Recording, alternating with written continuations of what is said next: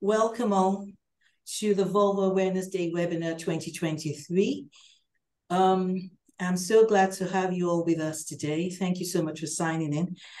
I'll make a quick introduction. I'm Tolu Adedikpe. I'm a consultant of Gynae and senior honorary lecturer at the Hull York Medical School in Hull, United Kingdom, with a specialist interest area in vulvar disease, ambulatory gynecology, colposcopy, complex obstetrics, and preterm birth with psychosexual medicine. But very quickly, I'm also the co-chair of the Vulva Awareness Day Committee, which up until now has produced several activities and initiatives creating vulva disease awareness over the last 10 months, and the co-organizer of the 2023 Vulva Awareness Day webinars. Thank you so much for joining in, for logging in, staying here with us at the ISSVD commemorating the Awareness Day, which is an annual day we set aside every year to further deliberate on vulvar disease. The theme this year is vulvar vaginitis, and welcome on board. There'll be two parts to this webinar. The first part will be for the clinicians, and the second part will be for patients and their carers. So without further ado, I'll start with the clinician webinar by introducing members of the panel. Firstly, I'll introduce Professor Jack Sobel, who is a global expert in bacterial vaginosis. He's a distinguished professor of medicine, is the Dean Emeritus of Wayne State University School of Medicine in Michigan, US of A. So, Prof. Sobel, thank you so much for joining us today, despite your very busy schedule, and also despite the very short notice. I will take time introducing members of the panel one after the other, but I will go straight into the topic, if that's all right. So please, Prof. Sobel, do you want to give us a little bit of should I say, an overview on bacterial vaginosis, given how much of a major problem it is with variable prevalence and, different understanding of its pathophysiology? Thank you. So you start off with a $5 billion question. Okay, so bacterial vaginosis is by far the most common vaginal infection worldwide, affecting all continents on this planet, affecting women of all social strata. And it is a bacterial infection. It differs from all other infections in being a polymicrobial infection, resulting in a clinical syndrome, and the multiple pathogens that are involved in its etiopathogenesis are all anaerobes. And these organisms, initially, we believe the dominant reason for the development of this infection is sexual transmission. So the evidence in favor of a sexual etiology or pathogenesis for the very first infection is likely to be sexual transmission. So some controversy, but the evidence is overwhelming. And the two organisms that are thought to be most relevant to the initiation of the infection are Gardnerella vaginalis and Prevotella species. And these organisms, there are many different, what we call clades of Gardnerella. Not all of them are virulent, not all of them are pathogenic, many, many subspecies or clades. And these organisms initiate the infection, during which there's, they create the environment for the overgrowth of many other anaerobes. They create a biofilm, which is critical to the pathogenesis of bacterial vaginosis, which is a matrix layer of different substances, which totally covers the vaginal mucosa or epithelial surface and contains the various bacteria that contribute to the infection, and which is dominated by Gardnerella vaginalis. As a result of the infection, we end up with a symptomatic clinical syndrome characterized by an abnormal discharge, which is malodorous, and there are usually minimal other symptoms. But what is strikingly different from many other forms of vaginitis, rarely do you find dyspareunia, pain, etc. What is most important about this clinical syndrome is its capacity to have complications. And the complications, most people are aware of its importance in pregnancy as an important and indisputable cause of preterm labor, prematurity, chorioamnionitis. Yes, undoubtedly. But there are many other complications, including certain gynecologic infections, post-surgical vaginal cuff infections. Much more relevant, however, in terms of its significance, is it predisposes with this total change in the vaginal, what we used to call bacterial flora, now called microbiota. The entire vaginal microbiome is altered, and it creates an environment that facilitates and contributes to the secondary acquisition of sexually transmitted infections, most important of which is HIV. So if you had to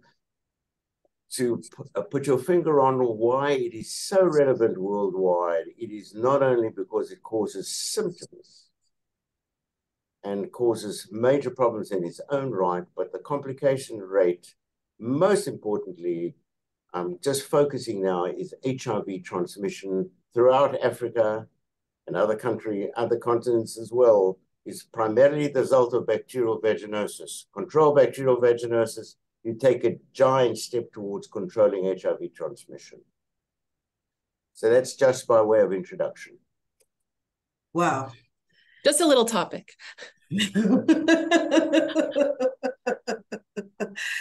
Every time I listen to you, I'm like, oh my God. But there's here a very good issue. I think that perhaps it could be interesting to discuss it. Sexual transmission or sexual activity of bacterial vaginosis. It's related both to sexual activity. Sexual activity is important in that sexual activity, normal coitus, normal intercourse, is a frequent precipitating factor in terms of the appearance of symptoms. So women will notice the onset of symptomatology, the malodorous vaginal discharge, very shortly after intercourse. The same thing may happen during menses, but that's but the sexual activity precipitates symptomatology, which is different from sexual transmission. What about with oral sex or masturbation? Do you get that same? I'm curious. No, I think that's an excellent question. And it's relevant. It's particularly relevant when you're dealing with someone who has recurrent bacterial vaginosis. One of the most important therapeutic challenges is trying to understand the causation of recurrent bacterial vaginosis. In other words, repeated, recurring episodes of all the symptomatology, which may or may not, but frequently responds to therapy, all the traditional therapy that we have at hand, control symptomatology, patients become asymptomatic, feel better. The traditional signs and symptoms we use, especially laboratory criteria, will actually resolve, and then recurrence occurs. So recurrence can be sexual transmission, but may also be relapse. Relapse implies that you don't need any sexual factors to trigger the recurrence of symptomatology and the full syndrome. So whether you have, and you cannot distinguish clinically, a practitioner cannot distinguish between relapse and reinfection. It's the same disease, it's the same entity. We may eventually, using molecular techniques, be able to fingerprint the molecular differences between relapse and reinfection, but currently cannot. So when a woman complains of and presents with repeated and recurring bouts of bacterial vaginosis, we're in no position to say this is happening because of reinfection or relapse, unless she is celibate. If she's celibate, then these are purely relapses. But you asked your first question related to the role of oral sex. There is minimal evidence because we don't routinely spend much time delving into the sexuality issues, sex issues, as far as the role of oral sex. Nobody has provided substantial evidence that oral sex, receptive oral sex, is a major factor in the causation of BV, but it's not studied. We don't know. And if we don't know, we don't stand on a soapbox and shout to the world, do this or do that. We wait in silence until the studies are done. So we do know that unprotected intercourse without a condom is a major transmission factor and responsible for a significant number of recurrences, and that varies by population. So what you may see in Australia in terms of recurrences versus relapse may be very different from Africa, which may be different from North America. So the actual relative percentages of relapse versus recurrences, the majority, and it varies by patient and by population. There's a question here talking about relapse tends to occur around the menstrual period. So the question is this a relapse or is it just an infection? No. The symptoms appear during menses and shortly thereafter, almost never premenstrual. And that's because during menstruation, the presence of blood forms a wonderful growth medium for the anaerobes that may be quietly nesting in the vagina, and with the appearance of blood and iron and a variety of other components of the menstrual, you actually provide the nutritional support for these bacteria. They overgrow. It is well known that with normal menstruation, we tend to find about a log decrease in the normal protective lactobacillus species, normally. So if you actually do careful quantitative longitudinal studies, you tend to find a decrease in lactobacillus species during menses. That factor, together with the overgrowth of anaerobes, and that's clearly an interrelated event, results in is the trigger for the appearance of the symptoms during menses. During intercourse, similar changes do occur without the appearance of blood. But firstly, if one has the arrival of semen, the change in the pH of semen, the vaginal pH changes during intercourse. Moreover, intercourse is not a totally benign entity in that one can document inflammatory changes occurring during the menses. So if you do very careful, thorough studies of the cytokine profile during and after intercourse, you will find the environment changes, and it may be subtle, but enough to trigger an attack of symptomatology. The BV flares immediately following intercourse. Okay, thank you very much. I think that's answered the second question from Dr. Gomberg. Great. The other thing I was going to ask is, for the relapse or should I say the refractory BV, what would be your preferred, should I say, intervention apart from medication, particularly looking at biofilm creation or minimizing the biofilm? So I think we sort of table our treatment factors into prevention and then treatment. As far as prevention is concerned, clearly the use of a condom is a major factor in preventing both certainly the first episode and recurrences. And there's really excellent sexual transmission data, mainly originating from the Melbourne group in Australia. But so prevention, there's something to be done. Other than that, there's not an awful lot that can be done to prevent the first episode. What about preventing recurrences? So you look for potentially preventable contributory factors. For example, the copper IUD has been associated with recurrent bacterial vaginosis, as has smoking, heavy chronic smoking. And there are a lot of theories as to why the smoking factor is relevant. The IUD is probably a function of two factors: the formation of a biofilm on the IUD strings, and the more important than that is the fact that many women who have an IUD will spot. And if you're spotting, it's subclinical, it doesn't bother anybody, but the recurring appearance of blood into the vagina just is perpetuating the existence of the bacterial pathogens within the vagina.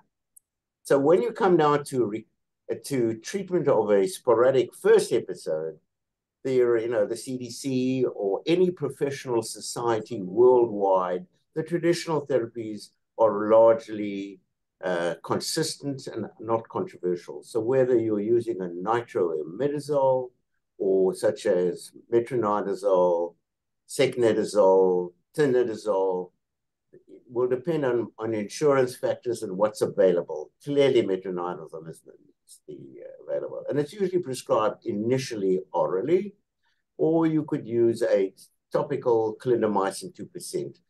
They're equally effective, and therefore the treatment of choice for sporadic first episode really doesn't matter. You could use all those drugs. The management of recurrent bacterial vaginosis is a nightmare.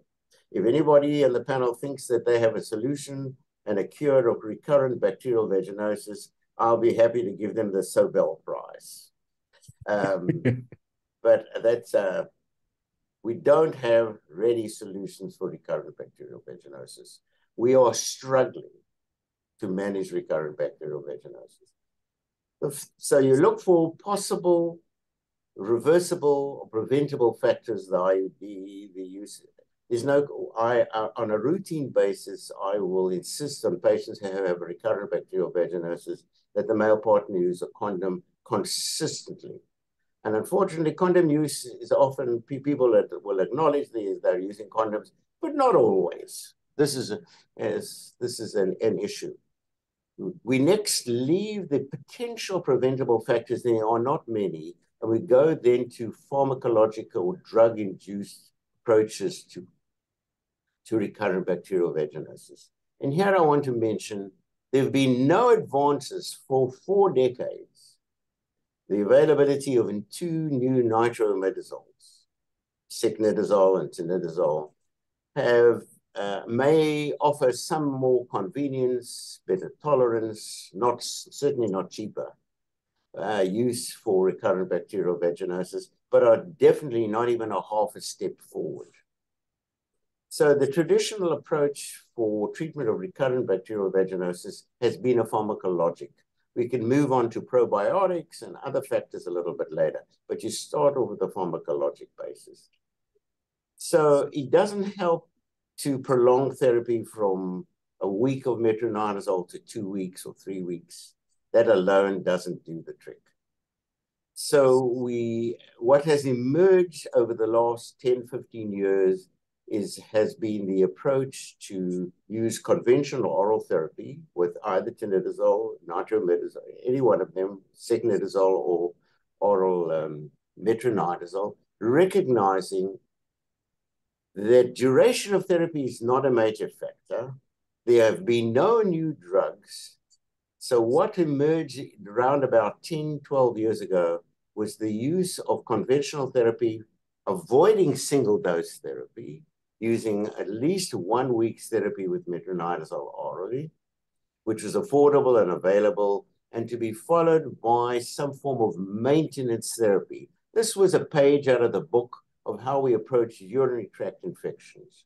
It was aimed at continuing to suppress any bacteria that of the pathogenic family that existed in the vagina without per se. And so we saw by 2015 that the use of a vaginal maintenance regimen twice weekly took us about half a step forward, not even a full step forward. We could suppress the recurrences, which are very common in certain populations, especially in African women, especially in African American women. We see an extraordinary amount of recurrent BV. So that step of providing an initial induction therapy with metronidazole or one of the nitromidazoles, followed by a maintenance regimen, was a half a step forward, together with condom use and lots of prayer, because the cure rates didn't drop dramatically. So now that was sort of phase 2. This was now the use of a maintenance regimen. But we were still failing. And then clinical information started to emerge about adding boric acid to this. And now we're into the phase of what we call combination therapy. Well, you can't use boric acid by mouth. So boric acid was then studied per vagina. And initially, the combination was an oral nitroimidazole together with a vaginal form of boric acid. And the publications first started to appear in 2016, 2017, which showed that combination therapy with the benefiting from a synergistic effect of boric acid together with the nitroimidazole did push the cure rates substantially ahead. Not 100%, nowhere near 100%, but it's sort of now we were starting to see 3/4 of a step ahead. And the first regimens were oral metronidazole, and unfortunately, the nitromidazoles are limited into how much you can give by mouth. These drugs, because of their tolerance, their side effects, you can't give more than 400, 500, 750 milligrams of metronidazole or any of these nitromidazoles, because the side effects preclude increasing the dose. The dose of these nitromidazoles is very important.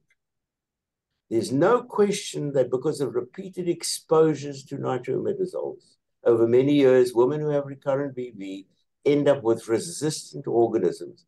It took us years, decades, to start appreciating the importance of resistance among the bacterial and aerobic pathogens in causing recurrent disease. You can't therefore, and the first study started appearing now show that dose is important, but you can't increase the dose orally. So you're now obliged to switch to a vaginal route for your nitroimidazole, because that does allow you to use higher doses. And in Europe, you've had 1,000 milligrams of metronidazole suppositories available for more than a decade, from Germany, Wolf, and so on. And South America, Asia, many parts of the world, you've had metronidazole available as a high-dose vaginal suppository, 750 milligrams. Jack. The concentrations of these drugs vaginally are substantially higher than what you get with a metronidazole gel. When you put in a metronidazole gel, Metrogel, you're putting in 37 milligrams of metronidazole. If you could put in 500 or 700 milligrams, now with this much higher dose, you have the opportunity to, for the first time, attack these resistant organisms in the vagina. Yeah, I'm sorry. Yeah, no, I have a question. I have a lot of patients that, boric acid now is commercially available, and I like using it. It's always been commercially available. It's been commercially available for 200 years. Well, now we can get it delivered to our house, in less than 24 hours.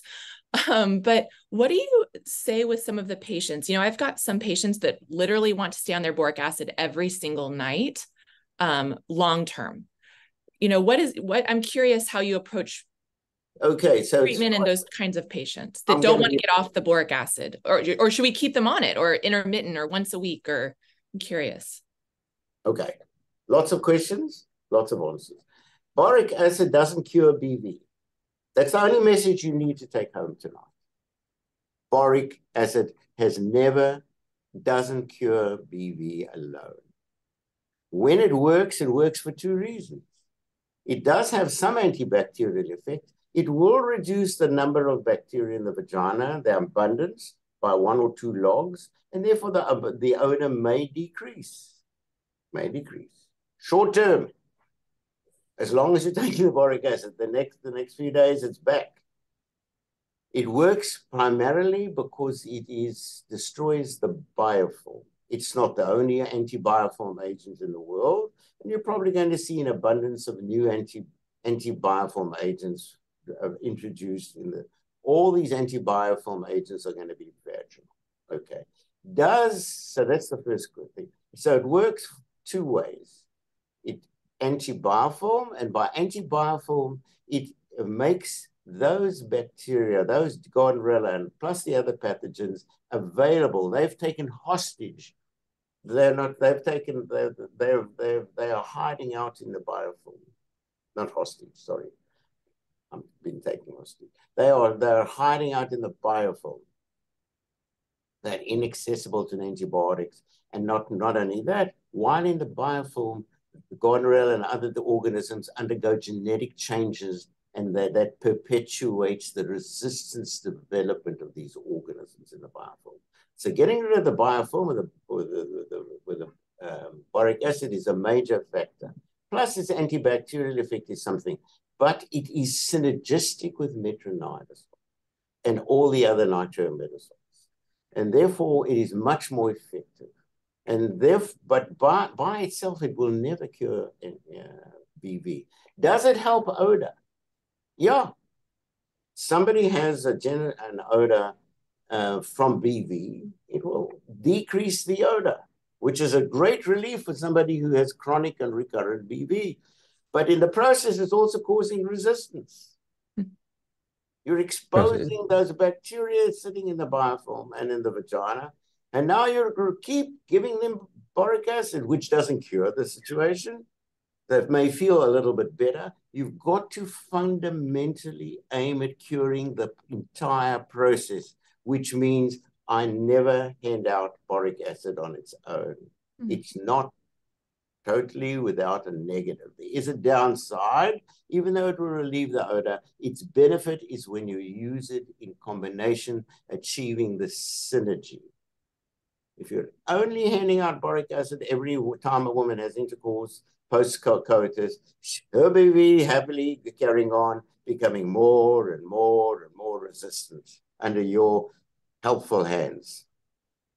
Okay. You were talking about cure. If I can make just a quick question. Cure can be seen as very different things. When you were saying boric acid never cured anyone, which I absolutely agree, but our outcome should be the patient being asymptomatic or a microscopic or microbiological perspective.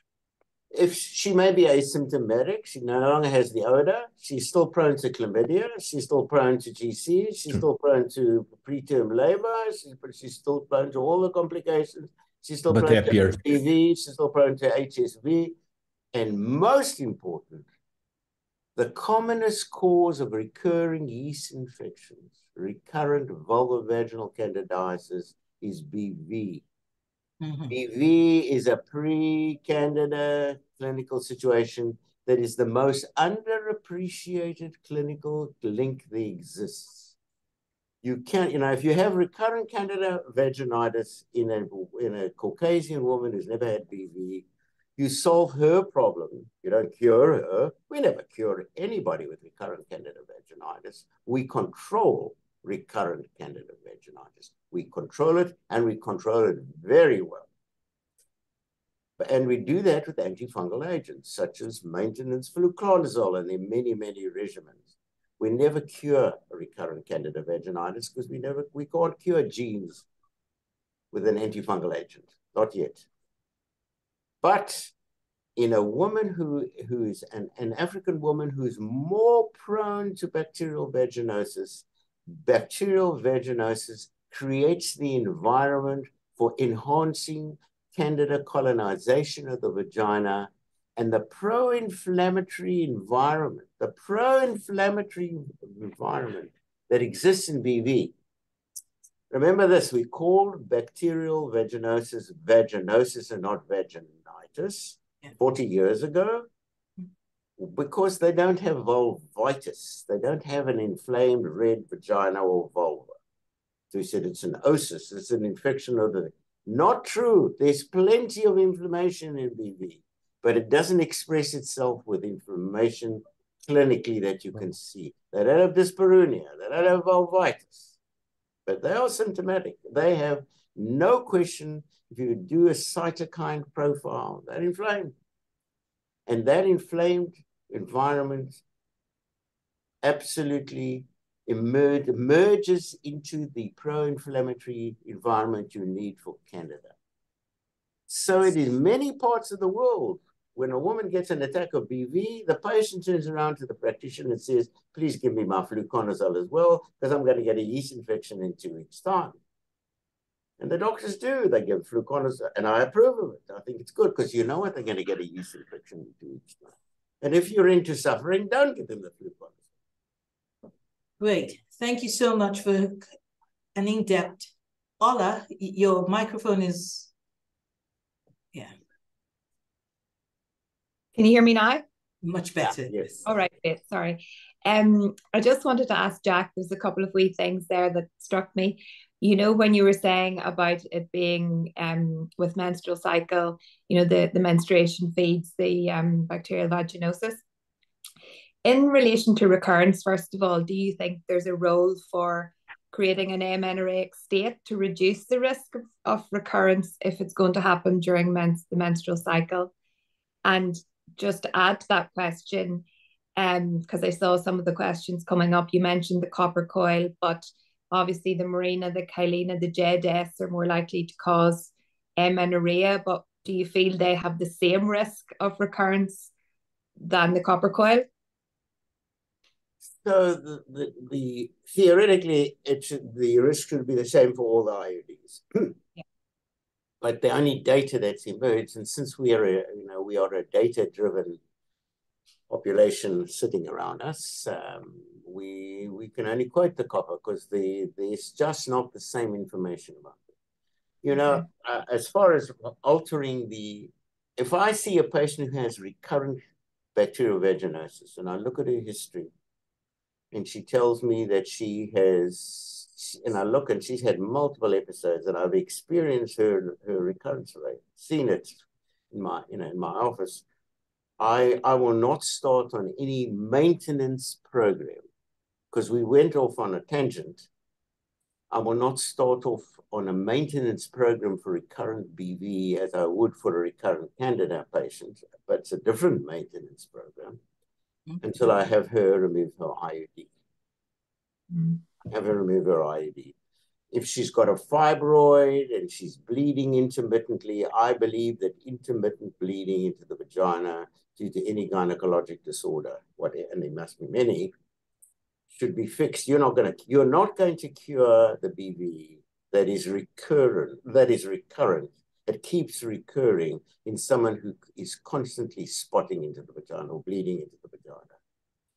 Whether you should go take a giant step towards creating amenorrhea is out of my league. I'm not a gynecologist. I don't do that, and I think it's very drastic. I attempt to control the recurrent BV while she's still menstruating. Yeah. So yeah. Sorry, I was going to say then, even in relation to cervical pathology too, that if there wasn't a cervical ectropion or something there, then that would be also very valued to treat, because that could cause further recurrence with intermenstrual bleeding and postcoital bleeding as well. Yeah, yeah. So what we established earlier in this discussion is that dose is important. The dose can't be increased dramatically by mouth. A little bit, not much. Therefore, we're aiming at using high-dose intravaginal regimens, and we're combining it with boric acid to the best that we can, per vagina only, and that a maintenance regimen is going to be necessary in women who keep recurring in spite of it. Remember that what we're doing is strategizing. We have no new drugs. No new drugs. We strategize. Now, in America, one of the first steps we do, which I omitted to emphasize, is that clindamycin is more expensive than metronidazole. It's actually more expensive than vaginal metronidazole gel. The insurance companies control the country. I think many countries. So it's remarkable when I see women in the city of Detroit with recurrent bacterial vaginosis. They come in and I go through the list of drugs they've had in the last 10 years. I see no clindamycin. They've never been offered clindamycin. It's a little bit more expensive, but it's just not offered. So the first thing you do is you switch class. You leave the nitromidazoles and you switch to clindamycin. Now, for that woman having a very first episode of bacterial vaginosis, it doesn't matter whether you use a nitromidazole or clindamycin. But in a woman who's got recurrent disease, who's never had clindamycin, you go to clindamycin as your very first step. And it's quite remarkable how many do well. They not only respond well, but they don't come back with recurrent disease.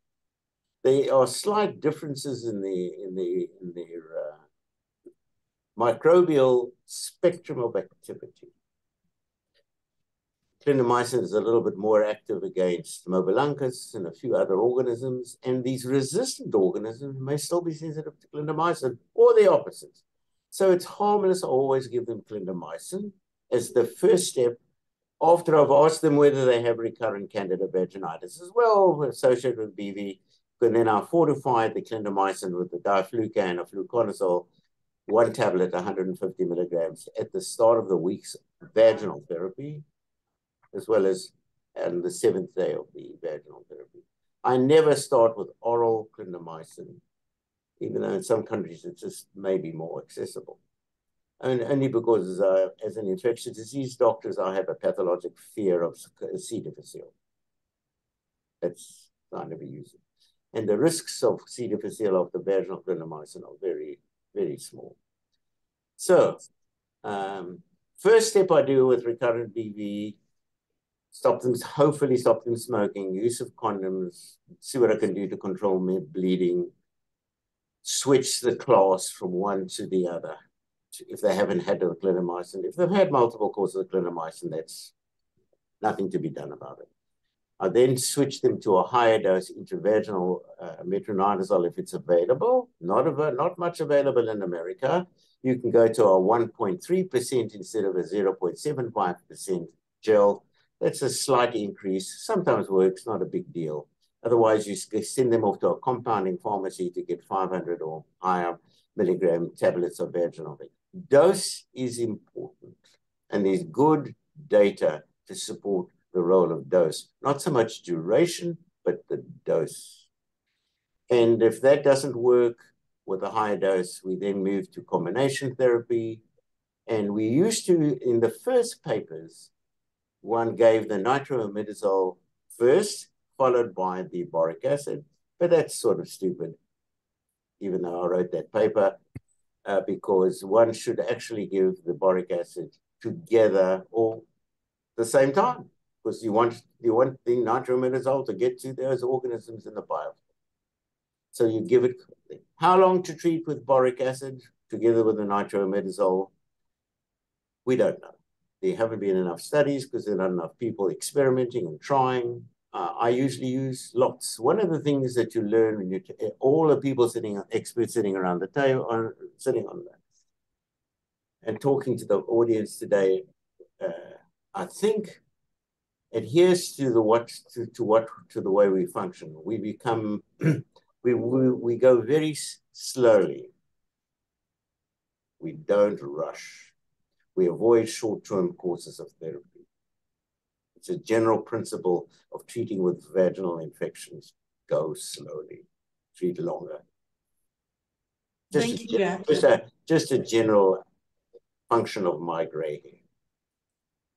Thank you very much. Thank you so much for such a wonderful summary. I'm going to go very quickly to Pedro Batista, who is our current Secretary General, works over in Portugal. And I'm going to be asking questions regarding refractory or recurrent vulvovaginal candidiasis.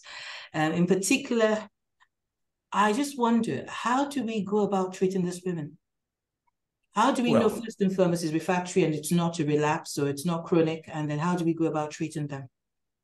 Well, first thing, and I think our biggest problem starts with diagnosis. Most of the times the diagnosis is just guessed, just empirical. The symptoms seem typical to the woman, to the clinician, and very often it does not correspond to Candida. The symptoms are very low specificity, so that one can assume it is a candidiasis.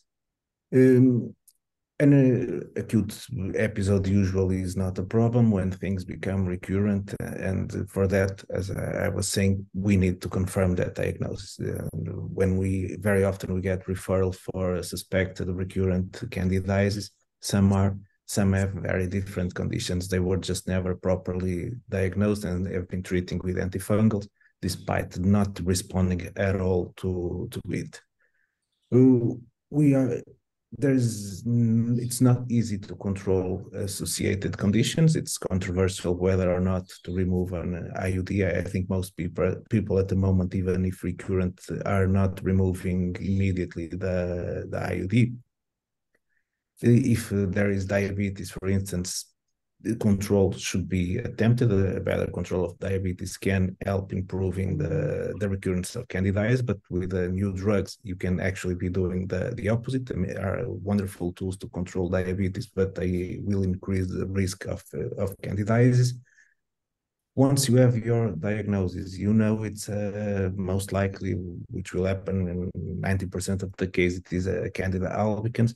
You can start a regimen with fluconazole, which was published some years ago by Professor Sobel. It's a scheme that works amazingly, at least while they are using it.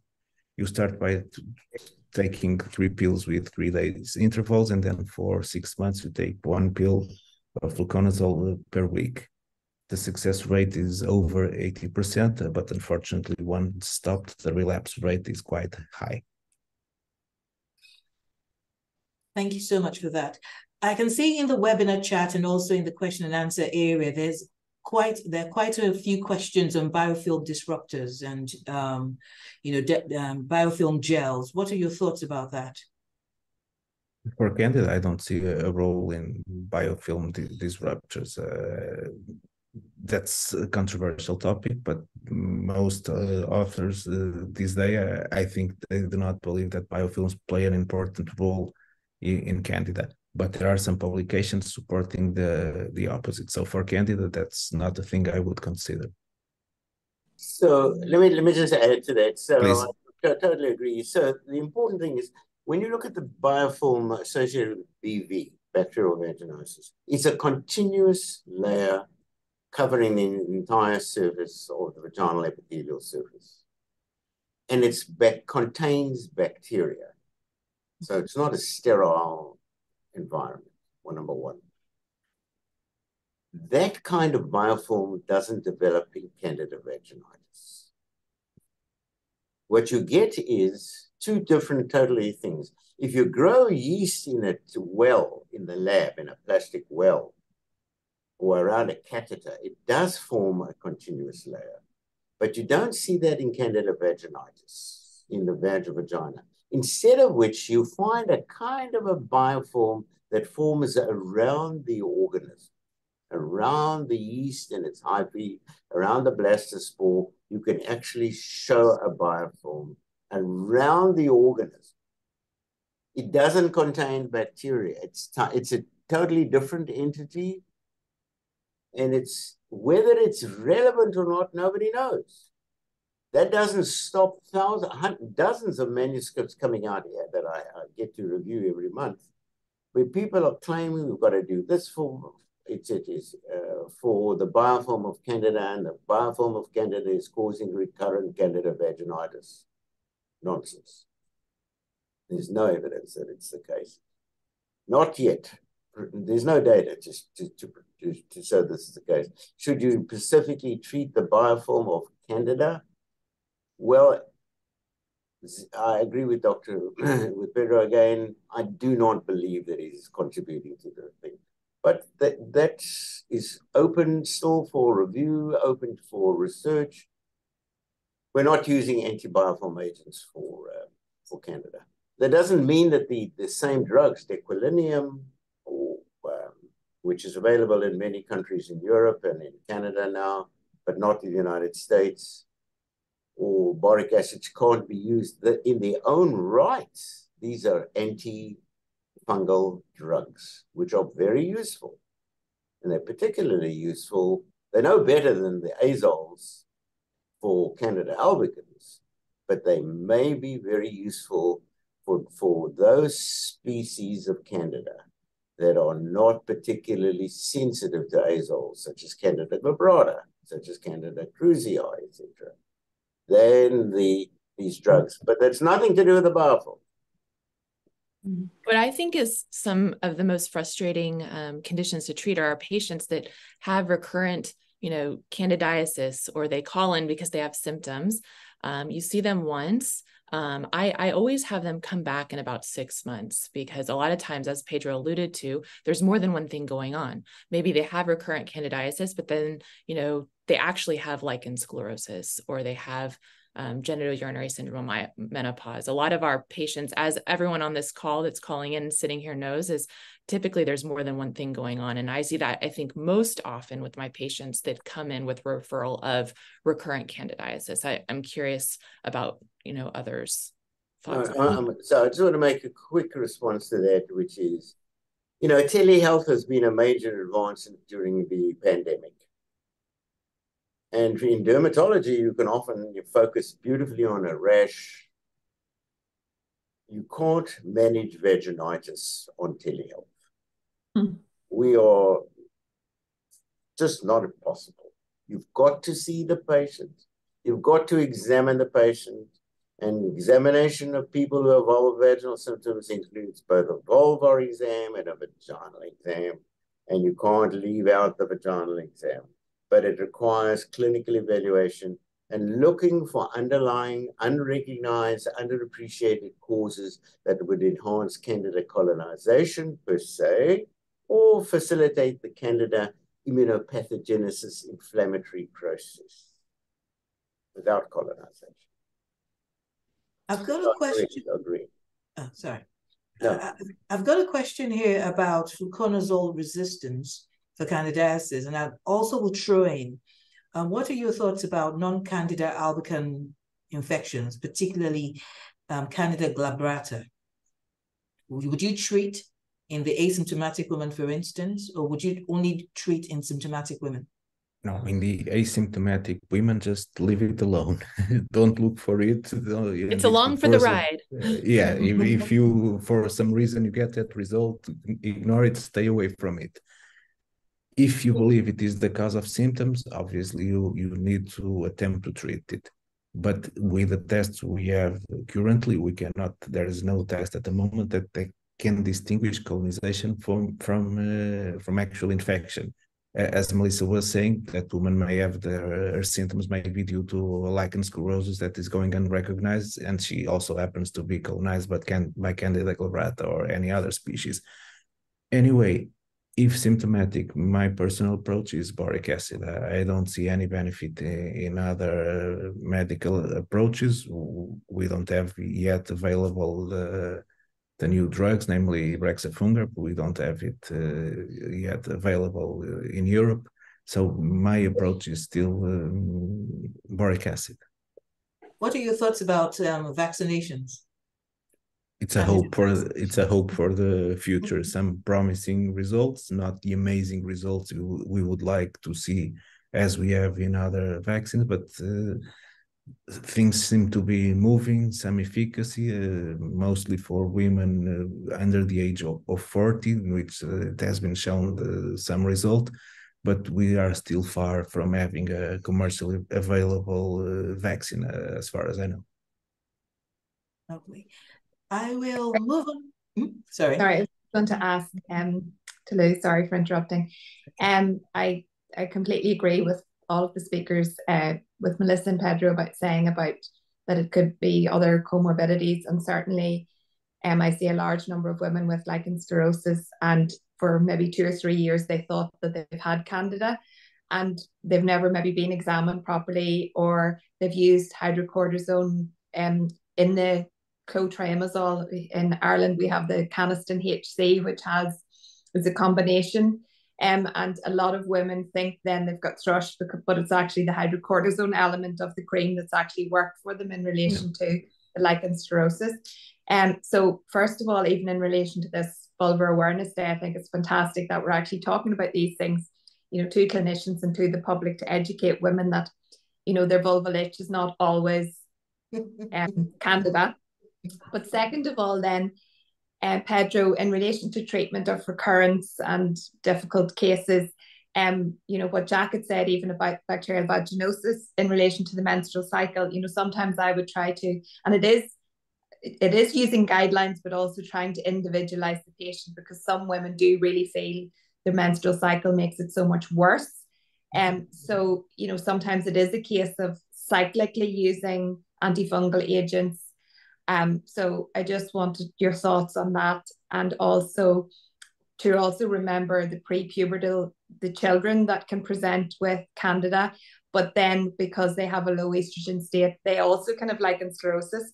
So it's also important from a, you know, a young child's perspective, with these issues, which can be really difficult, particularly at night with their sleep and even passing urine, and then of course hygiene for young children as well. So it's just really in relation to treating children, and then cyclical treatment in relation to the menstrual cycle. Well, in children, I think the first idea we need to pass is that it's actually quite rare to find candidiasis in healthy children. You don't see it very, very often. I would say that until otherwise proven, something else is explaining the symptoms, even if, as we talk of vaginitis, the vaginitis in children most often are bacterial, and most of the time they don't need treatment unless it's causing any disturbance. Otherwise, most of the case they will just disappear by themselves. The candida symptoms indeed tend to be cyclical, worsening just before the menses and having a significant improvement as the pH increases during the menses, which actually also matches the pattern that we see in cytolytic vaginosis. So obviously many of these, and I know how controversial the topic of cytolytic vaginosis is, but I assume I'm a believer. A lot of the patients who are referred as having a suspicion for a recurrent candidiasis, very often you will find this cytolytic pattern, and you need to address it. I know it's very common that trying to treat candida using courses of fluconazole around the menses, just before, just after. I've seen everything tried. In my personal experience, I prefer to do it weekly. I don't see good results. I don't use the scheme. I see referrals. Obviously, it's biased. If they were referred is because they were not having a good positive response. I tend to avoid it. I think we need to be aggressive when treating recurrent candidiasis. And this is obviously just a personal opinion, especially in young women in their 20s. As soon as they start having frequent candidiasis, I treat them aggressively. I think it may make a difference in the future. I obviously have no data to support that, but that's my feeling. You know, when otherwise healthy women who do not have an underlying cause, whether it's lichen sclerosus or eczemas or anything else, they have what we call primary or idiopathic recurrent candida vaginitis. And it's most of the time, well over 90%, it's going to be candida albicans. And almost always it's going to be an azole sensitive, who can use maintenance regimens vaginally, which is a pain in the neck to most people, or you could use once weekly fluconazole. And there are variations around that. Some people use a smaller dose twice a week, and some like to use it premenstrually and so on. But a once a week, all these regimens, and certainly a once weekly regimen of fluconazole, once a week, as long as they're taking the fluconazole once a week, you can say two things. Their ability to control symptoms and give them a normal life is well over 90%, well over 90%. And this has stood the test of time for 2 or 3 decades. The risk of recurrence of resistance developing in the C. albicans in women who have idiopathic or primary recurrent candida vaginitis is less than 2 or 3%. It's rare. It is not rare. Resistance, however, in C. albicans is not rare in women who have bacterial vaginosis plus candida.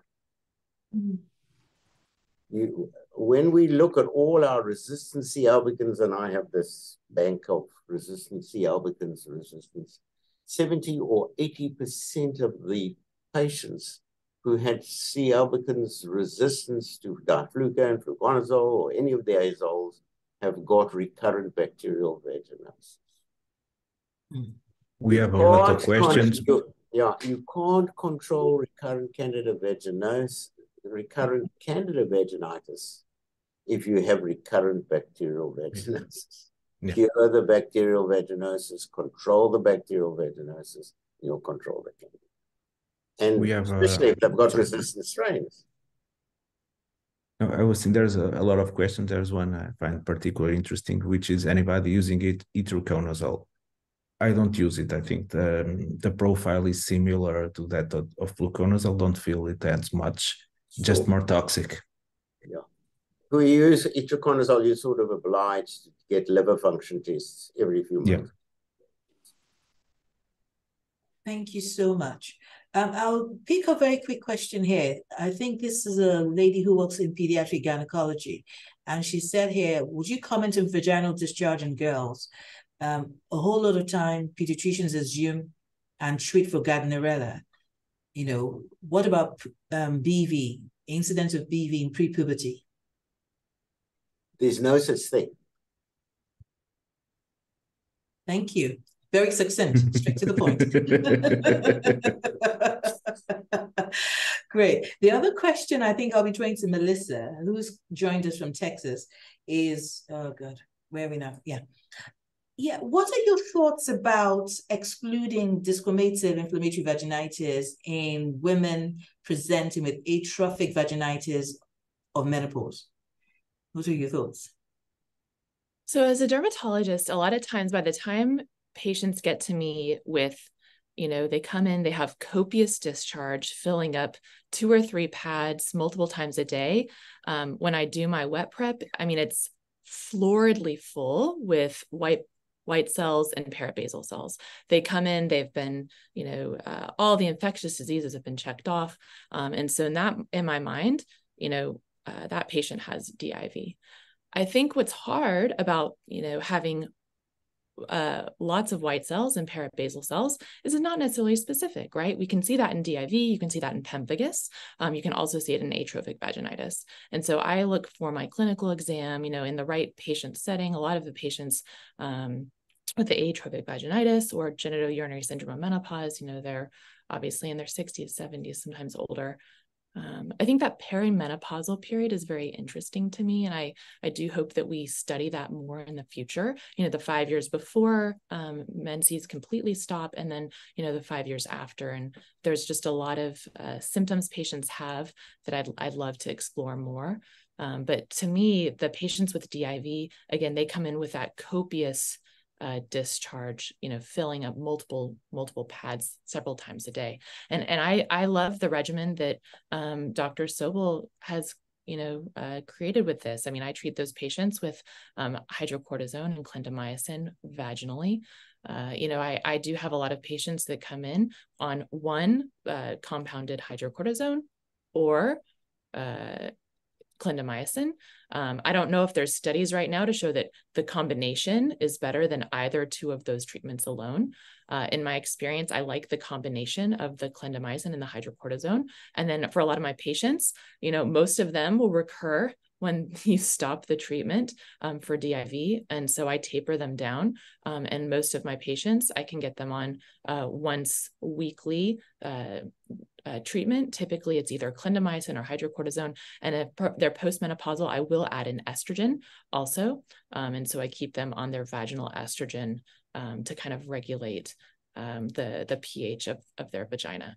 But I'm curious, for others on the talk, that's something I'm looking at right now. We're doing a systematic review, looking at all the treatments for DIV. Is the combination better than either alone? But curious for others out there, what your treatment of choice is, maybe for DIV. Thank you very much. The other question that also comes to mind oftentimes is the role of estradiol or estrogen in atrophic vaginitis, and also the likelihood of women developing candidiasis, when they have on both, I think, oral and vaginal estradiol preparations. What would you advise? So I was always taught that when you start a postmenopausal woman on estrogen, and specifically also with topical steroids, they can be a slightly higher risk for getting candidiasis in that beginning 2 to 4 week period. And so if I'm starting someone on hopefully this isn't too controversial out there, but if I'm starting someone on vaginal estrogen and topical steroids once or twice a day, I will give them oral fluconazole, just because that risk of developing candidiasis is higher. But in most of my women that come in and I'm starting on vaginal estrogen, I do not give them oral fluconazole. I was told, and one of my colleagues also said, that the best probiotic is vaginal estrogen when we're talking about probiotics there and getting the pH of our vagina down. So I don't routinely give oral antifungals when I'm just starting patients on regular vaginal estrogen. The other thing, as a dermatologist, I found that most of my women that come in with symptoms of genitourinary syndrome of menopause, they're some of them are 70s and in their 80s. I don't routinely start the nightly estrogen for 2 weeks and then go to maintenance. I actually just start them on maintenance 2 to 3 times a week, depending, on how their discussions go.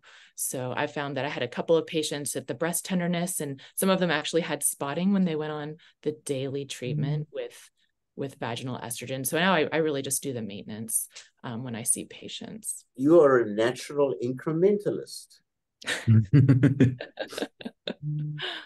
Well, just to add to that, Melissa, I think that vaginal estrogen is a treatment for so many things, because so many women don't realize, and as you say, that perimenopausal group, that would be a big group of patients that I would see, say, for example, for perimenopausal bleeding, menstrual disorders. And so many of them, when you examine them and you do the hysteroscopy, they do have atrophic vaginitis. They don't even realize they have it. They could have a mild, even lichen simplex picture, starting with some fissures on the posterior fourchette. And they don't actually realize that their vulval itch is to do particularly with the low estrogen state, to do with the lichen simplex or sclerosis. And also, no one or very few women actually make the connect with the urogenital symptoms like cystitis, recurrent urinary tract infections that happens with the narrowing of the urethra with incomplete bladder emptying, which is all associated with the atrophy of the vagina and the vulva and the urethra. So, local estrogen in itself is, largely helps all of those symptoms, and, the whole genitourinary area it's greatly improved.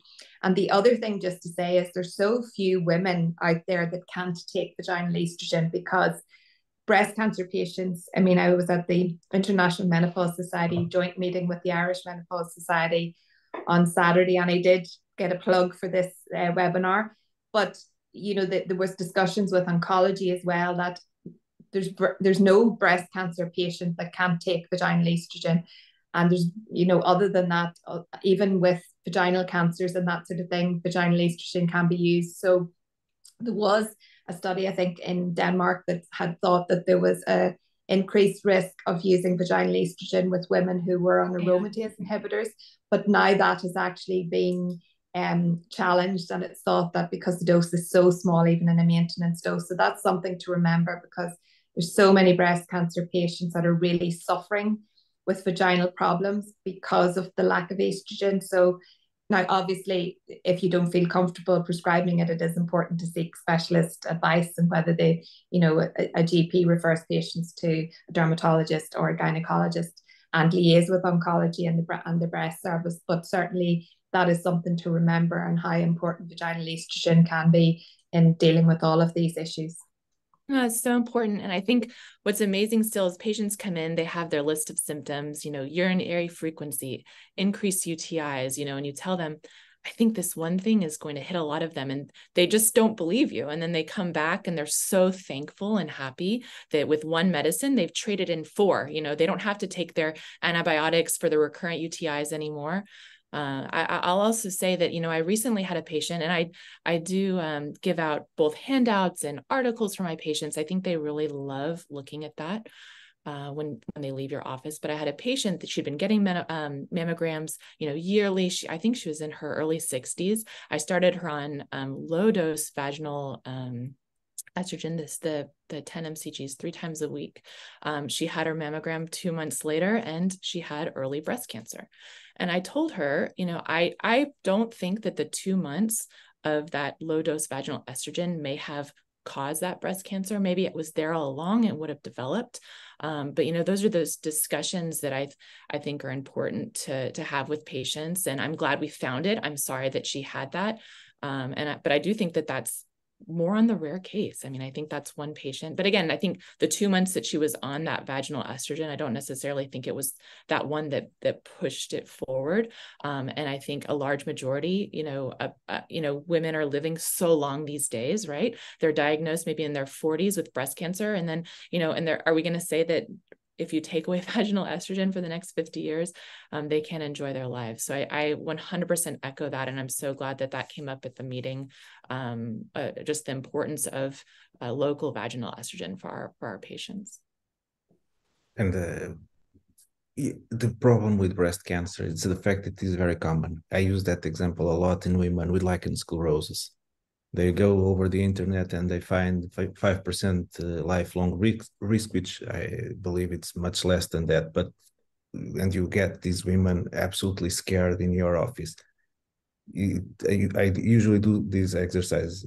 For being a woman, probably living over the age of 80, the likelihood that you will have one day a breast cancer is 10%. Mm-hmm. Still, your risk of vulvar cancer, worst case scenario, is 5%. So you have twice the risk of having a breast cancer. And I think we can use the same strategy with estrogens. It is likely to happen, and not necessarily the estrogens. I usually start them for 2 weeks. I do use it daily, contrary to Melissa. I don't think I have a problem with patients stopping because of the symptoms, as long as you explain that it is predictable, that you will have burning, that most likely is just a pH dropping, that it's a good sign, that she will reach full results in 8 weeks. As long as you explain exactly what she can expect to happen, I think it works. Kind of the women with candidiasis during pregnancy, in which you have a hard time controlling them, they know that they will have 9 terrible months, then as long as they're breastfeeding, they will be doing better, but they accept it much better than out of pregnancy. Yeah. Thank you very much. And I'll say one more question, the big elephant in the room. What are your thoughts about vaginal lasers? Mm-hmm. No, there was a wonderful JAMA study that came out, I think about a year ago, showing that compared to placebo, there was no benefit for genitourinary syndrome of menopause. It was a very, very well done study in main JAMA. But for each good study, we have 100 terrible studies without a control group, with short-term follow-up, with subjective outcomes, no comparison group. Mm-hmm. But those hundreds of papers that are being published, they are presented to us as evidence. The very good papers from Belgium, from the Young Depressed group, the JAMA paper, they are just ignored. It even led to the editorial, which was, I think, time to stop. Nothing happened. Yeah. Well, I think the big thing is outcomes, right? And I think with all of us here, I know that Rosalind Simpson's group and multiple others are looking at outcomes, not only for lichen sclerosis, but for lots of these conditions we see. But I think, pushing things forward, really honing in on the clinical outcomes for disease, but also for our patients, and just what those treatment outcomes are.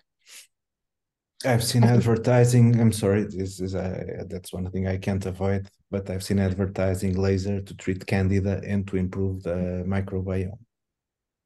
Yeah, I think we have to be so careful, because I actually myself last year was very close to purchasing a laser, and it was just the week that JAMA study came out. So luckily I hadn't actually, you know, proceeded with it. Look, maybe in the future there will be evidence, but I think patients, you know, they're looking for a quick fix. They're looking for, you know, let's talk about even benefits of urinary incontinence. But when you actually really think logically about what it does, then you realize, you know, and even prolapse. Very far-fetched, you know, to think that it will really. I mean, I was so hopeful, thinking about so many patients that would feel more comfortable maybe using a laser than using local estrogen because of having breast cancer and all of that. But I think, you know, patients have to be so careful, because, you know, it is like false advertisement, and, you know, they're looking for something that will fix it. But I really don't think the evidence is there that they're going to, you know, get a good outcome. Certainly. I have to say a very big thank you. As with all good things, there must be an end. And I'm mindful we're running over a little bit. So I'd like to express my immense gratitude to all the panel members. I'm sorry I couldn't quite introduce you completely. We just got carried away with all the interesting debate going on. So Melissa from Texas, Ola from Ireland, Jack from Michigan, Federica from Torino, and Jill from, oh, I've got to remember now.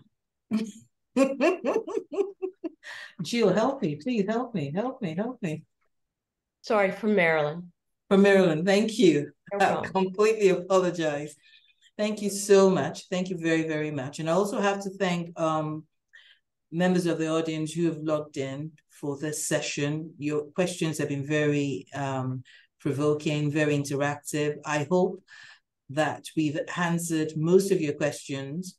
I believe this will be a recording available on YouTube, so it will be useful, you know, to go back and just have a listening and possibly get answers just in case you had missed it at any point in time. Thank you so much, panel members. Despite the short notice, personal busy schedules, you came on board. Thank you, thank you, thank you. I would love to say at this point in time, there's a useful resource. I'll bring the book up. So I know it's been advertised previously. It's a very beautiful book, ISSVD publication in March 2023. And it's on diagnosis, recommendations for diagnosis and treatment of vaginitis. It's available free. You can download it free from the ISSVD website. It has to be a must on your shelf for anybody intentional about vulvar vaginitis. And thank you, Valisa, for the floating vulva. And I'm sure you can see in my background different pictures of vulvas. I have to say thank you to my team. They simply did this. I was too busy doing other things and being on call, and they've done this. So please, let's all carry on creating the awareness. We'll be back. We will come back, I believe, in another 17 minutes for the patient cohort. So for patients and their carers. And we're hoping to have a quick run through as to normal and abnormal vaginal discharge, vaginitis, what they can do in the comfort of their homes before they get to the clinician's desk, and also what they can do to prevent recurrence going forward. But thank you so much for your time, and hope to see you all in Slovenia next year for a very interesting deliberation. Thank you. Any last words from everyone, any one of us?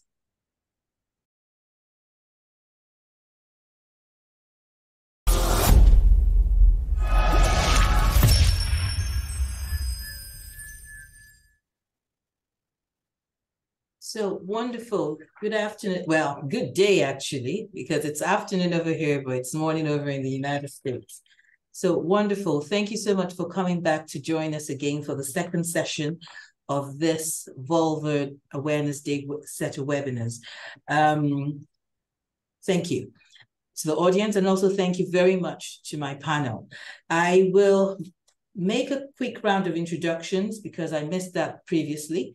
So we already know Pedro Baptista, who is our current Secretary General of the ISSVD and also my co-organizer for this webinar set of sessions. In addition, we have Ola Conlon, who's from Ireland, practice-based in Sligo and Galway, with special interest in ambulatory gynecology, colposcopy, vulvar disease, and psychosexual medicine. Then we all have Federica Belvoacqua, who is my co-chairperson. Wonderful help she's been and continues to be from Italy, Turin to be exact. And we've got Jill. Jill has come from Maryland. Jill, I got it right now, didn't I? Forgive me. Jill's interest is in dermatopathology, being a consultant, actually, hold on, she's an associate professor of dermatology over in Maryland. And Melissa, thank you so much for coming to join us again. And great. I think we better get started because I'm very mindful of time constraints. So this session really is targeted at patients and their carers, really. And we are not going to really talk about the in-depth, management per se. What we will be looking at really is just having a conversation. So a woman walks through the door and she's worried about a vaginal discharge, whether rightly or wrongly so. How do we go about reassuring them? I will make a quick head start first because I've had situations where I've had young girls walk through the door, sometimes with their mothers in tow, and complain about this vaginal loss or this vaginal discharge. And oftentimes you would then examine them. Oh, before I go any further, they may be a few years off menopause. So you could argue that their cycles are yet to settle, into a regular pattern. And oftentimes some of those ladies or some of those girls are going through an immense amount of pressure or stress because they're having to do their end of year exams or their GCSEs, as we would like to call it here in England. So inherent stress, inherent anxiety, and then she notices this few changes in her body and she's thinking, what in the world is going on? And oftentimes it's so reassuring to be able to say to her after a quick examination that, oh, there's nothing to worry at all about. Everything looks okay. The vulva, I also use an opportunity to also reassure them regarding how normal looking their vulvas are, hopefully nipping in the bud any concerns about having vulva surgeries, given the interesting effects we get from social media and how young people in particular quite pressurized, to have a certain type of vulva architecture. And then having that conversation, to talk about the underlying, should I say, effects of estrogen and how their vulvar discharge will change in the cycle. For those who have regular cycles, I normally would say, every 2 weeks, you should expect a bit of a change. This is just a sign that potentially you might be ovulating, So do not find it abnormal. Do not think that sticky goo, like one of my patients once said to me. She said, oh, it's awful. It's sticky. It's gooey.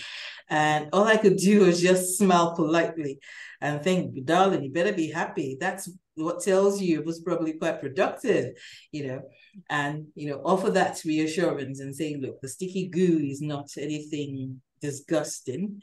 And these are our patient's words, to be exact, but it's actually very normal for you. And, the other end of the stick with the physiological discharge cases I've had is maybe those who have had a huge weight change. So either those who've put on huge amounts of weight or they've lost huge amounts of weight, tying down with the estrogen production. And by default, their microbiota, as we discussed earlier on, gets a bit slightly deranged.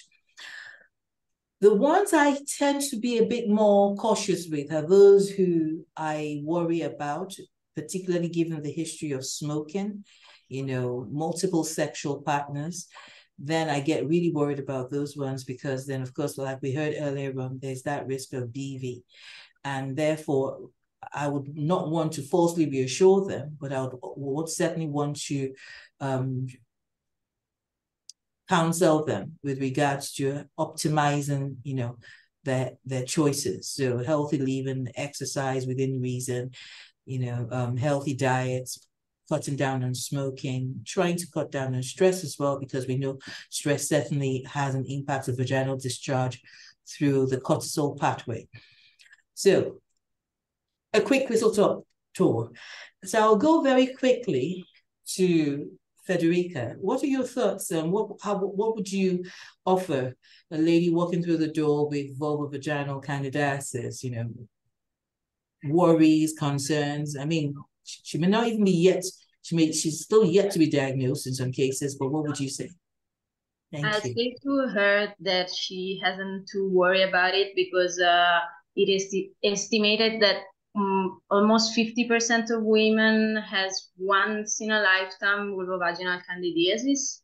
And I'll ask her about trying to obtain her history, her symptoms, and if she has the typical thick white discharge, the cheesy discharge, if she has itching, irritation, burning, if it's vaginal, vulvar, or both. And if it's not, if I don't think it's a complicated candidiasis and it's the first time she has it, I do not have to strictly go to the culture, so I can try to start a treatment after an examination of the patient. And I'll try to individualize it based on the drug availability, tolerability, price, and patient preference. But if it's symptomatic, because if it's asymptomatic, it doesn't require any sort of treatment.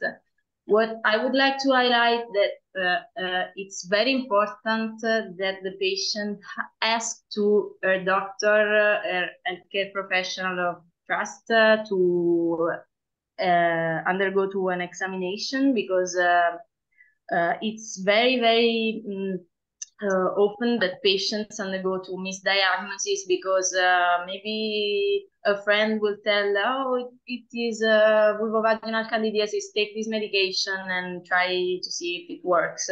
It's a wrong behavior. It's important to get examined by a doctor.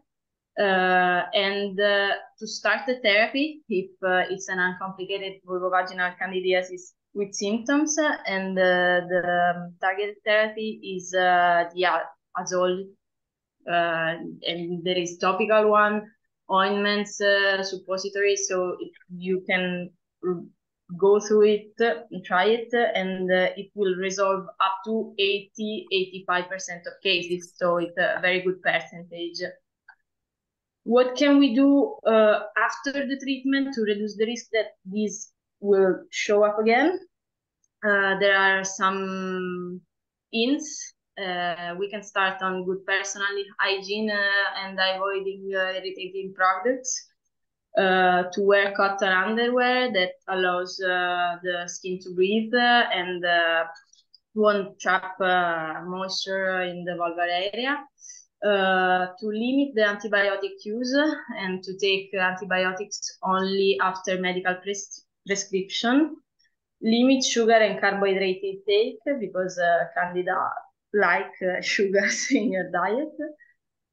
Of course, practicing safe sex, because it's very, very important to prevent the transmission of the fungus from one partner to another, and try to maintaining an healthy immune system and an healthy lifestyle. That is the best way to prevent another infection.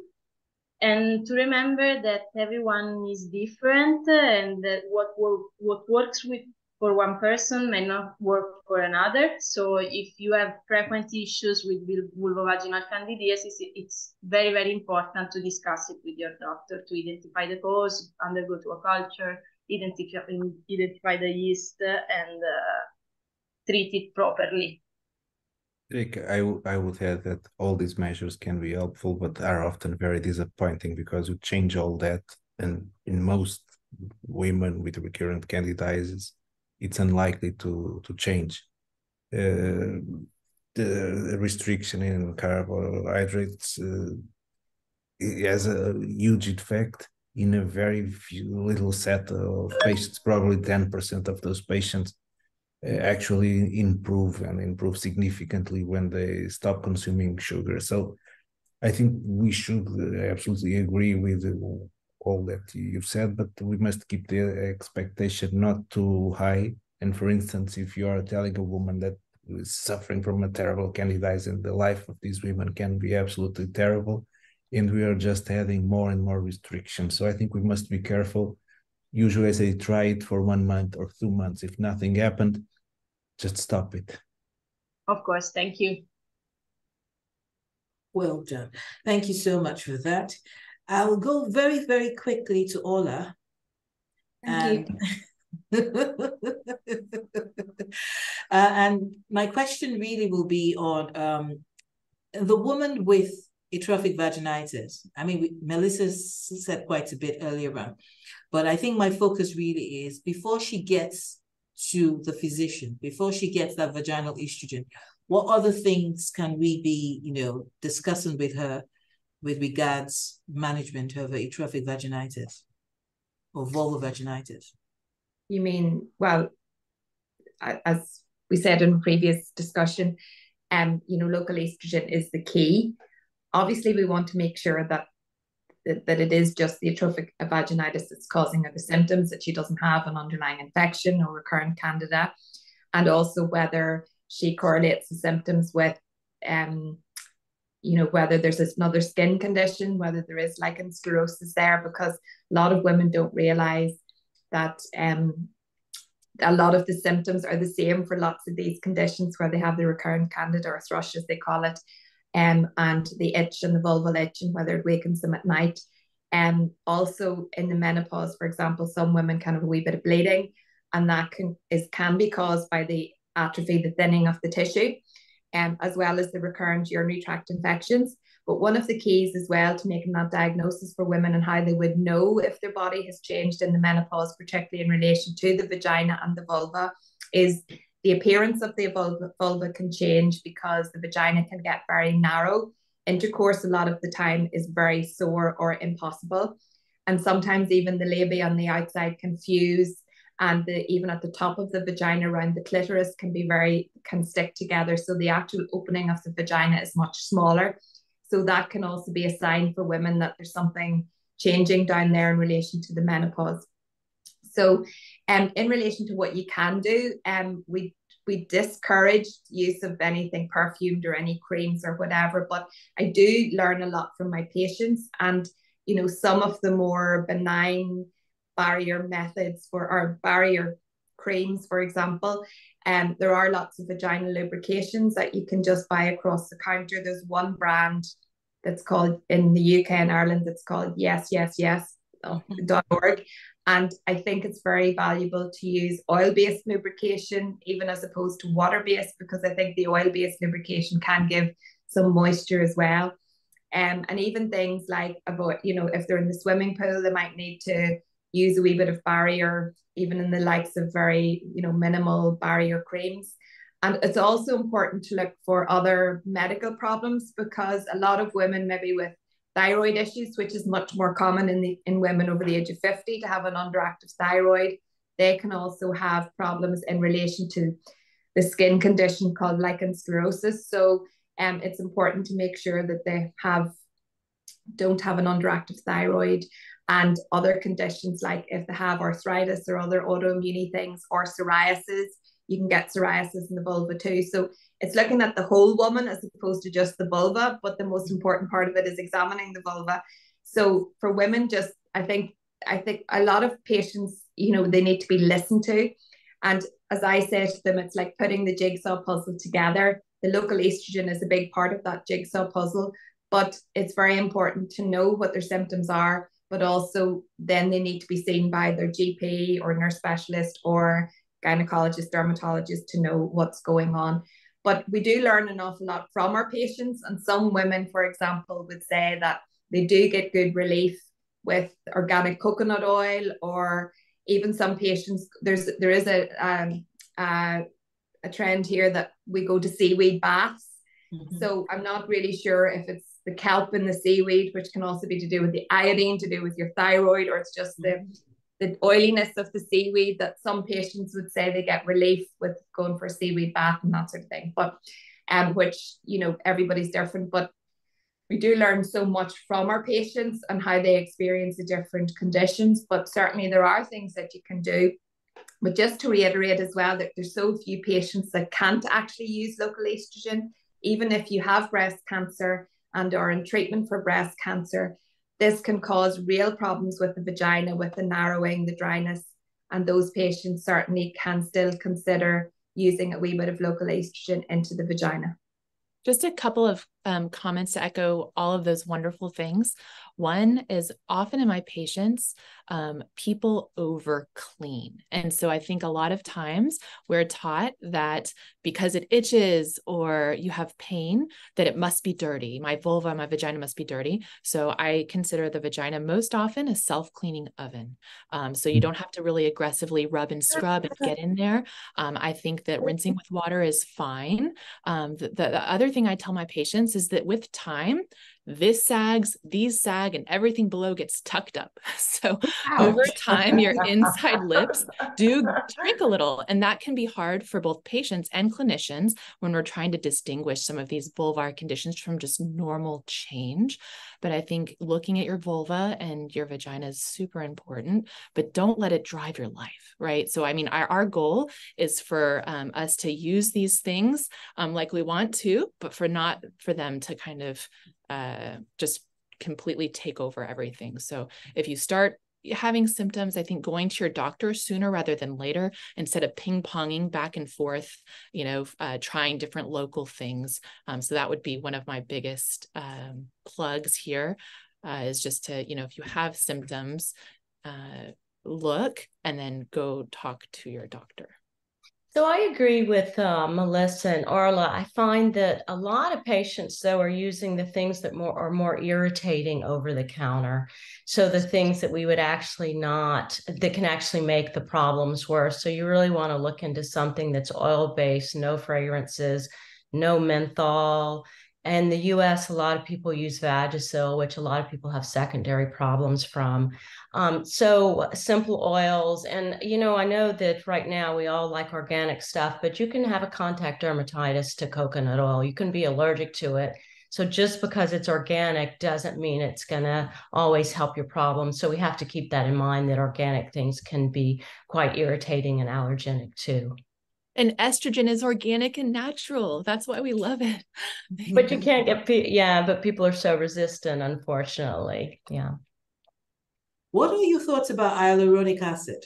Because that seems to be the new thing now, in addition to, I won't talk about the lasers. We've talked enough about the lasers, so I won't go there.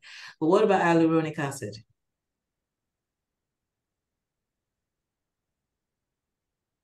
You mean use it injected, submucosal, or vaginal use? For the vaginitis side of things, for the atrophic side of things. It's as a moisturizer is probably one of the best options you have, as it's able to retain a huge amount of water. Obviously, it will not reverse atrophy, but can help the woman feel more comfortable and maybe overcome the fear and the pain with sex. Concerning now, there's a new trend to inject hyaluronic acid under the mucosa, all the vulvar region. That I don't think we have any evidence to recommend that at the moment. It's used as ovules or pills or whatever locally. I think it's an interesting option for women who do not want to use estrogens or cannot use other options as a progesterone or a spamifen. I think it's an interesting option. Thank you. Thank you. And then very quickly moving on, I'm going to, actually, before we move on, I've just seen a very interesting question from Lauren. And she says here that she has a colleague who treats everyone with vaginal discharge with flagyl, followed by diflocan. I've been trying to change this culture, but find it very hard. When patients report that they want diflocan for the yeast infection that they will get after flagyl, any words of wisdom? Well, if you do that, the fact is that probably in 2 weeks, most of the patients will be asymptomatic. Even if you do nothing, most patients will be asymptomatic in 2 weeks. I tend to make fun of that by saying if there were no gynecologists, if there were no physicians, all women would be itching because everyone gets a candida. So and actually things do go away. If you go by a probabilistic approach, if you start treating for trichomonas and VV, you are likely to get more than 0.5% of the cases of vaginitis. If that woman did not have, or if she was colonized and then you give her an antifungal, she will probably improve. But this obviously does not make sense, this approach. I think that's something you can do if you are in the end of the world and you have absolutely no way to do a proper diagnosis. And one thing, I think that's kind of a sin you can commit sometimes, but not something you can commit every other month or 2 or 3 times a month if the symptoms start. And I'm obviously not recommending that this is a correct approach. I don't recommend it. I don't think it makes sense. I think it's part of our job to do the proper diagnosis and give the correct treatment. Even if used locally, metronidazole is still antibiotic, so we should restrict its use to when it is really needed. But that would be my point of view. Yeah, I agree. And, I think as a dermatologist and other dermatologists, we see these women that are trapped in that cycle where they've been treated for 4 years for recurrent candida and they actually have lichen planus or they have lichen sclerosis and a lot of unreversible sequela can happen in that cycle. So it's really important to see them, especially if you do this and to make sure that that the treatment's appropriate and you're treating everything that's going on. And the medium that patients are examined, I've seen, and this is unfortunately a true story, a woman in her 70s was treating for clotrimazole. And one night her nephew took her to the emergency room. She had a vulvar cancer the size of my fist. Yeah. And she died in 2 weeks. Yeah, I think as you said, the history is important, but the examination is really important. And it's not just vulval, it's vaginal as well. And just as to put my colposcopy head on too, just to reinforce to women that they also need to make sure that they're up to date with their cervical screening, their cervical smears as well. Certainly. Probably in these, if people are unfortunate, and we had this discussion last week about the use or the non-use of the microscopy. I obviously believe everyone who is treating these patients should be using a microscope. We know it is not happening and it's unlikely to happen. So probably the next step will be the use of molecular tests, PCR tests. Probably it will create huge new problems. It will multiply the problems we had before when using cultures. It will multiply it significantly. But still, I think it's a better approach than just trying to guess by the symptoms or by the color or the consistency of the discharge. You're quite right about that, Pedro, because I remember somebody made a comment in the chat box earlier on about using a molecular test leading to a possible overdiagnosis, and then what do we do with that new problem? But yeah, you're right. It still won't be worse than what is happening currently. It will happen, but it's not as bad as what is happening these days. So hopefully we'll miss less patients. Okay. Jill, I was going to ask, from the inflammatory point of view, what are your thoughts about, associations with dermatosis and other, skin conditions, inflammatory vulvovaginitis? Well, some of them play a key role in vaginitis. Like, the thing we think about the most, of course, is erosive lichen planus. And you pretty much always have to treat the vagina and remember to do that. So you have to make sure the patient doesn't have something else going on. It can, perhaps they do have vulvar atrophy because they're postmenopausal, but they may also have lichen planus. They may have lichen sclerosis with an overlap with lichen planus. So we really need to think about those things too, besides just the inflammation from from lack of estrogen or disease or sexually transmitted disease. So we want to keep that in mind. And actually, clinical exam of looking at the mouth, looking at other areas of the body can give us the diagnostic clues. I just recently had a woman with erosive lichen planus, and she had a beautiful mouth exam, which was just diagnostic. So, all thoughts of biopsying the vulvar area just were not necessary because her mouth was so great for lichen planus. I think that's one hard thing that's hard about when patients come to a specialty clinic too, because it's often more than just one thing going on, as Jill mentioned. And so unless we attack and treat each one of those things, we won't get to goal. And I think a lot of us probably do get referral virus. Maybe there is a person that only has one condition or only has the other, but often when they come to specialty clinics, we really have to be aggressive in unlocking all of those conditions. And then the other question I thought I would bring up is about cytolytic vaginitis. No, vaginosis. You see, I even get it wrong. Sorry. What are your thoughts about that?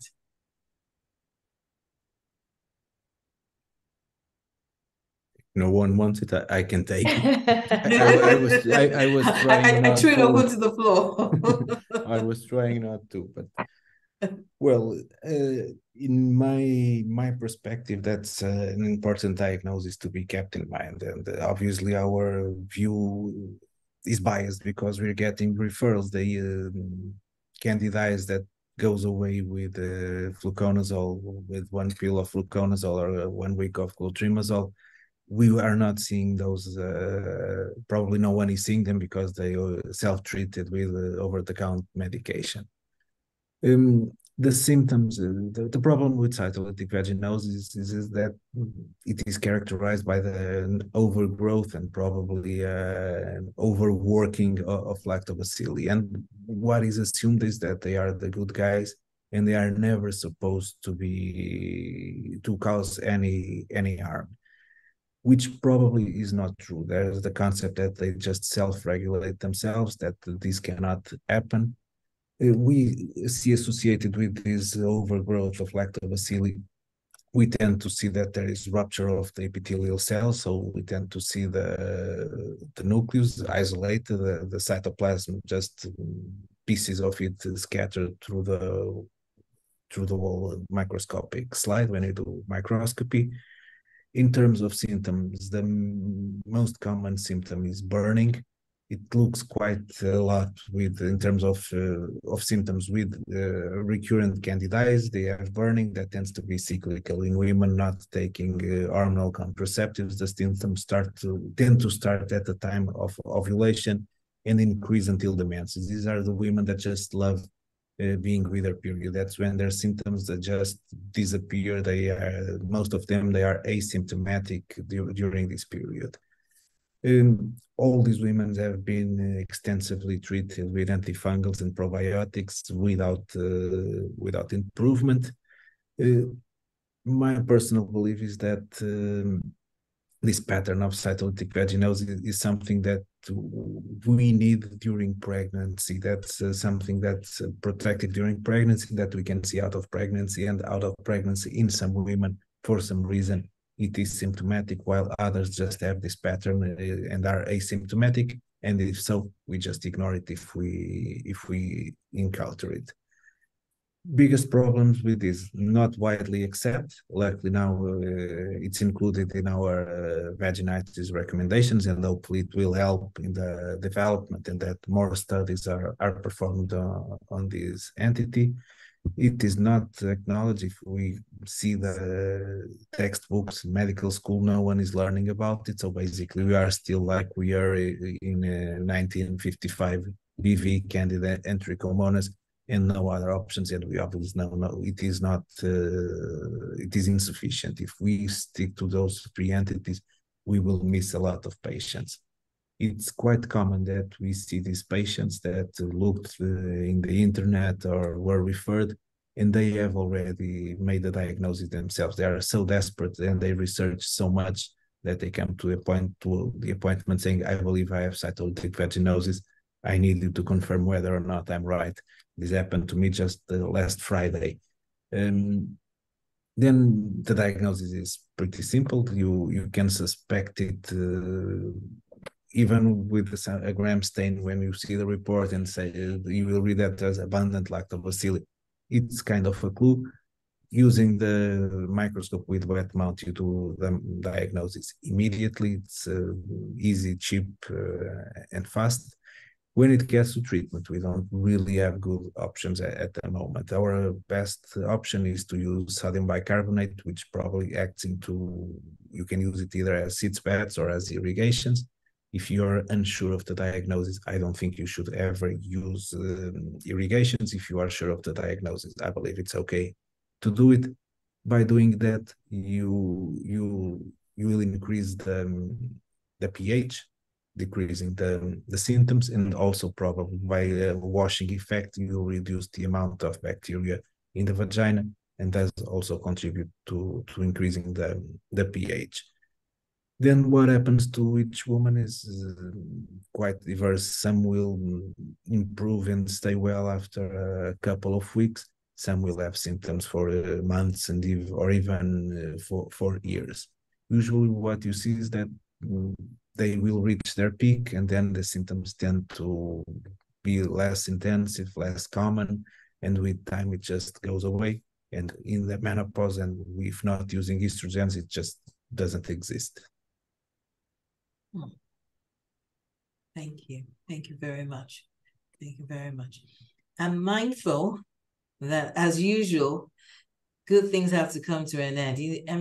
It's so annoying when you're having a good time and then you look at the time of the clock and you're thinking, oh, come off it. You didn't spend that, But thank you so much. I have to say thank you so much to all my panelists. Ola from Ireland, Pedro from Portugal, Federica from Turin, Italy, Jill from Maryland, USA, and Melissa from Dallas, USA. Thank you so, so much. It's been a wonderful time having you on board. I have to say this again. Thank you for coming on board despite the short notice, taking time out of your very busy schedules. I'm really very grateful. I also would like to express my gratitude to the ISSVD because they've actually provided this platform in order for us to educate and empower women to take action against vulvar vaginitis. It's no longer acceptable, for a woman to suffer in silence. Yeah. The vulva comes in again. It's no longer acceptable for women to suffer in silence. There's so much information available to you. You can join the organization. There's a lot of resources online, webinars, YouTube, just name it, social media. And of course, I bring again that book. Anybody intentional about vulvar vaginitis should have this book on their shelf, sincerely. It's a very good book. You can download this. Yes, you can download this free for this very short period of time, because I have a feeling we're going to run out very soon. So take opportunity now and download it. And then, of course, we're going to be having a Congress next year in Slovenia, 2024, September 13 to 18, if I'm not mistaken. And I'm sure it'll be a wonderful time of learning, networking, and just getting invigorated with everything vulvar disease. And to my audience, to the 76, 80 of you that have stayed behind, I have to say a huge, huge thank you. You could have done something else different with your time, but you stayed on, to be with us. Thank you very, very much. And I'm quite surprised. I was expecting there to be some computer glitches, but very surprised. I'm really happy about that. So please join us. We want more hands on deck. with the ISSVD, go onto the website, join, be a part of it, be a part of the change, and let's see you hopefully in Slovenia, and make use of all the resources available to you via the ISSVD. Thank you so much. But before I go, I'll just ask one more question from all my panelists. Is there anything else you'd like to add?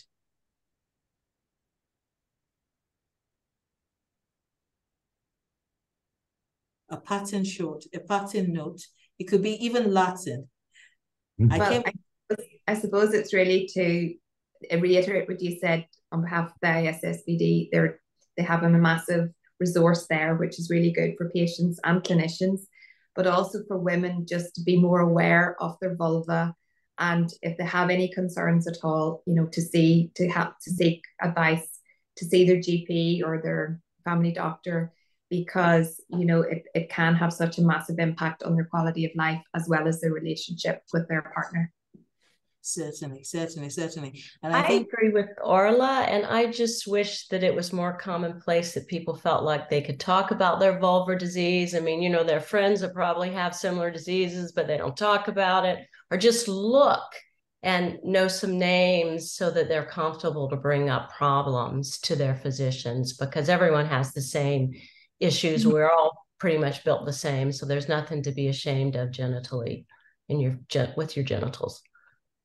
Yeah. I mean, one of my patients, for example, she's a language teacher, and she is, so she's fluent in Italian and Spanish. And she said she reads women's magazines in English, in Spanish and Italian. And she's never read anything about lichen sclerosus. She said, why do women in all these countries not talk about it? And it is so true. Wow. This is our mission. It's our goal to spread awareness and let people be confident with themselves to talk to us. Certainly. Thank you all. And one last note, if you can examine your breast, if you can revigorate your face, as by having facials, I see no reason why you can't examine your vulva at least once a month. It's not too hard. It's not a difficult task. Thank you. And on that note, ciao.